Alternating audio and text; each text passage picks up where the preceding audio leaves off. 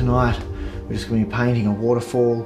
One of my subscribers, Douglas Greer's, asked for how would you put in a sky in a waterfall painting that I did, and so that's what I'm going to do tonight. So I've wet the whole page and we'll get painting. So I'm just going to bring in a bit of a sky. I've got a mix here of cobalt blue and light red, which you'll probably notice I use a fair bit, and this has got a bit more light red in it than normal. So let's just bring in a bit of, it's going to be like a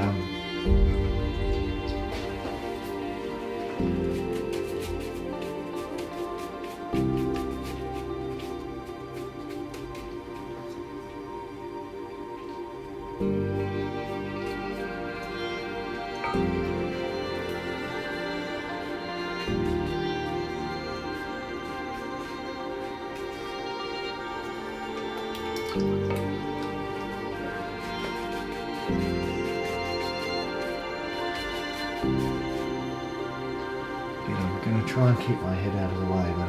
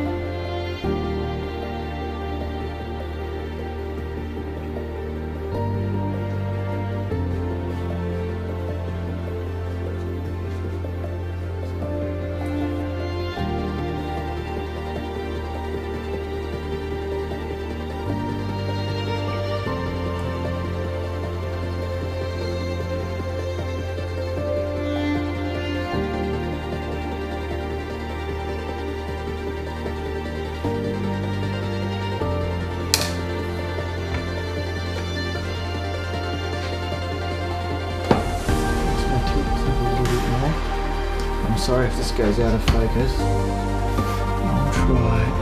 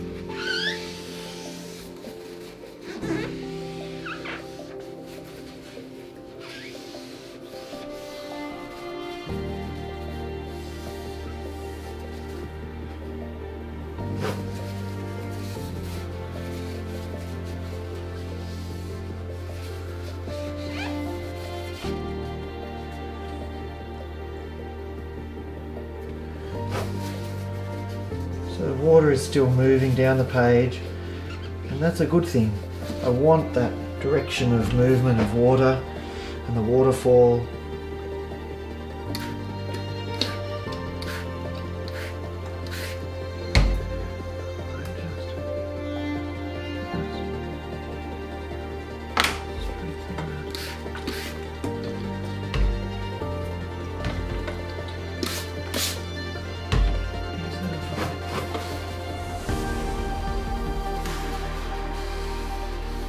Sorry if you can't see this very well, but I have to really, if I want this to continue to be a good movement on the page, I really have to have it at a, I don't know, there's about a 45-degree angle.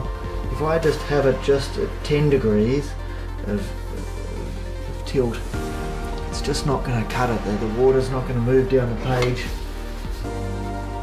fast enough, and then it's going to start to disperse fairly evenly, and that will look extremely different. So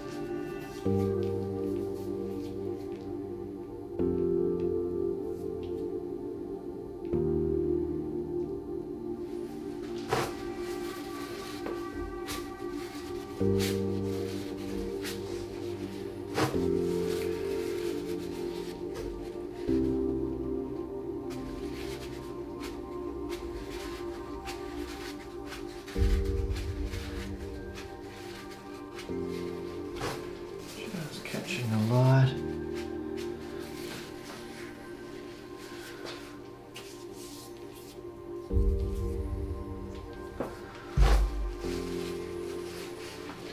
And the nice thing about this mix of light red and cobalt blue is you can start to see it separate, and you get this beautiful light red hue around it when you're going wet in wet.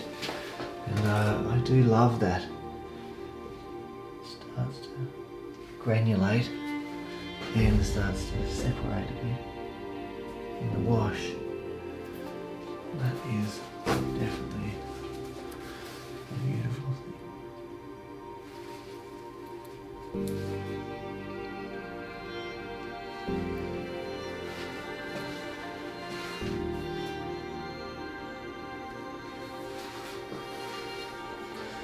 Just going to move this down for a second while I get some hairs out.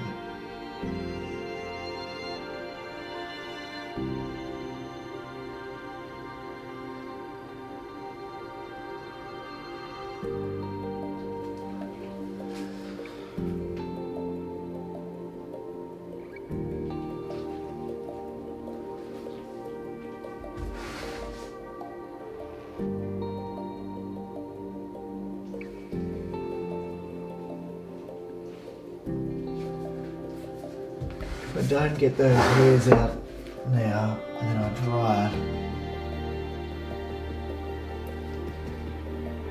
I've probably left it a bit late anyway. But you sometimes get left with like a white line, and it really really catches the eye. A lot more than these little discrepancies that are caused by the hair up until now. If I left them on there and then dried it completely, then they could potentially become the subject. A painting that has almost no sharp edges at the moment.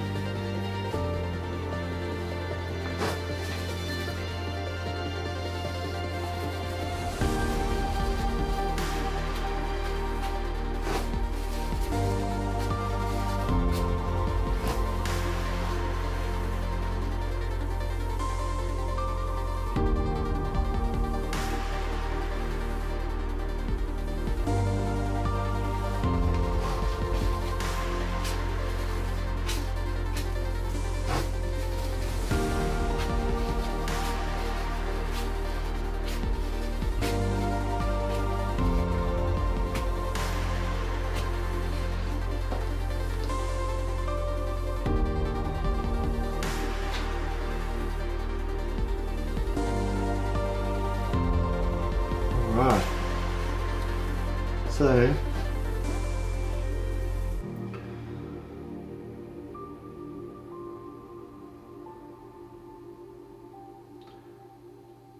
that's one way of putting in the sky, and then you get to create the landscape around the sky, and I think that it just makes it much more a part of the painting than if I painted these in first and then I tried to put something in after all of that last thing. I of course could do that, but it's just I think it's more likely to look like it's just been kind of stuck in there rather than being part of it. So that's just my general opinion. Especially when you're starting out, you really want to make sure that your landscapes look like a cohesive whole. Right, so I'm going to dry this now, and then we'll look at any detail that we might want to add. So I've just finished drying it, and then I leaned it up against the wall and stood right back, because what I'm trying to do is to figure out, can I turn this into a painting? And I think what you can probably see as well as me is that there's just two very solid land masses here. It's weighted too far that way, and really what I want to do is take a bit of strength of tone out of that, and then even from a distance this starts to look like it could almost be a really distant peak.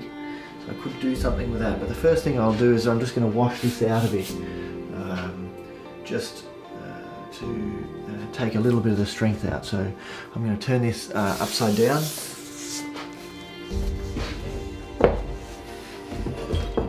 So you can still see. Normally I would probably maneuver this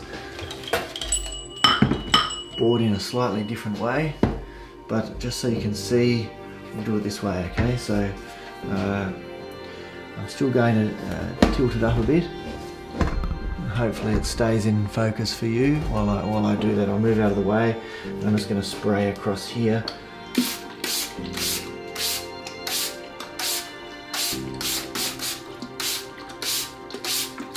Take a bit of that tone out, and then that'll run down there, but we can easily just wipe that out here. The light can be just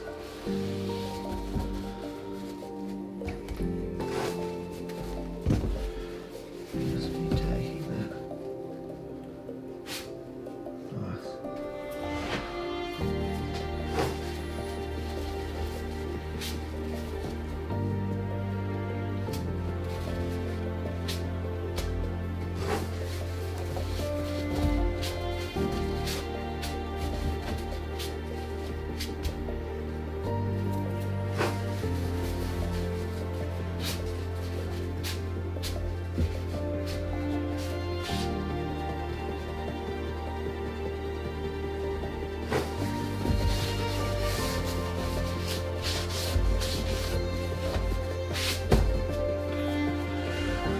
Right. I'll just dry that.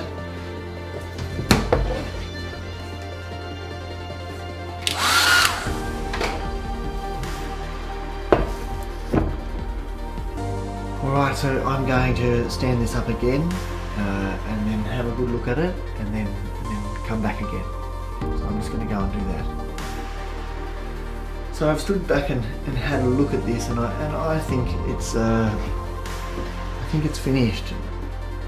A few thoughts are that I could put a little bit of detail in here, and I could put some more detail and sharp edges in here. I could put some a waterline in here, but I think a lot of those things would just detract from the overall feel of this painting, which I really like.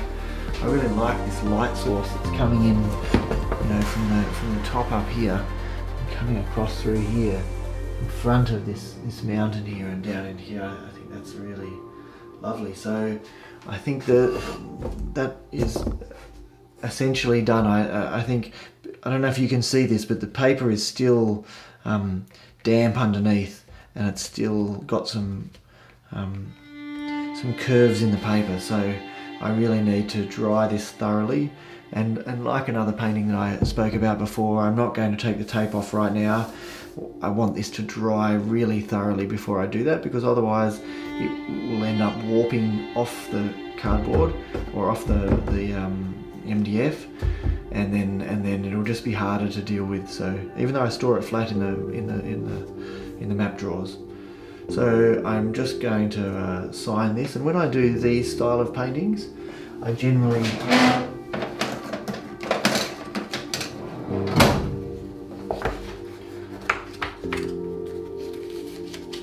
sign it with this, which was my wife's bank stamp in Japan.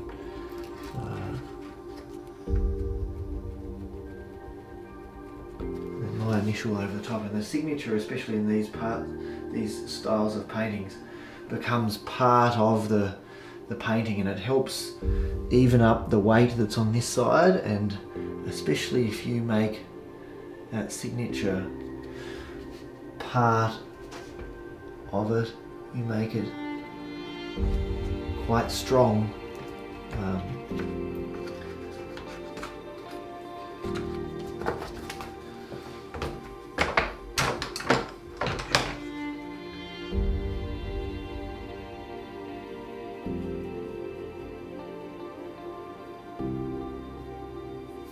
You just have to make sure you've got no paint on your hand. Of course, that could ruin the whole painting.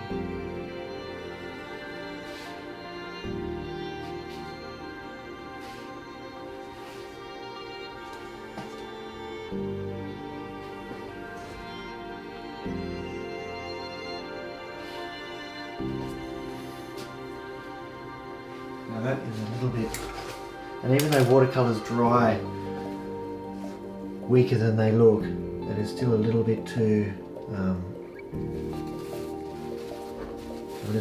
strong. There we go. Nice. Alright, so thank you for joining me for this tutorial. I know this is on a large scale, but the good thing is that you could really paint this on any scale. You could just get some of those other paintings that I've been doing, the sizes that I've been doing with you, you know, some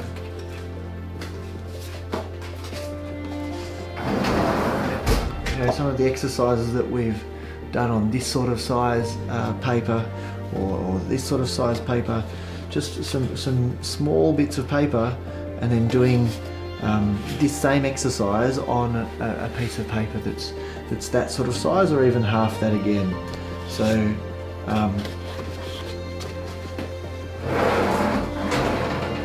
yes, if you're enjoying these videos, then please press like, and of course if you want to know when I'm publishing my next one, which at the moment I'm publishing quite a few, then just press the subscribe button and you'll be sure, and the bell button, and then you'll be sure to be notified when I publish a new one. I'm sorry, I'm not always really into just sticking to an exact schedule all the time, but I do publish regularly at the moment. So if you've got anything you'd like me to paint, then let me know, and any questions, comments, then feel free to put them in. Thanks for joining me, and I'll see you again soon. See ya.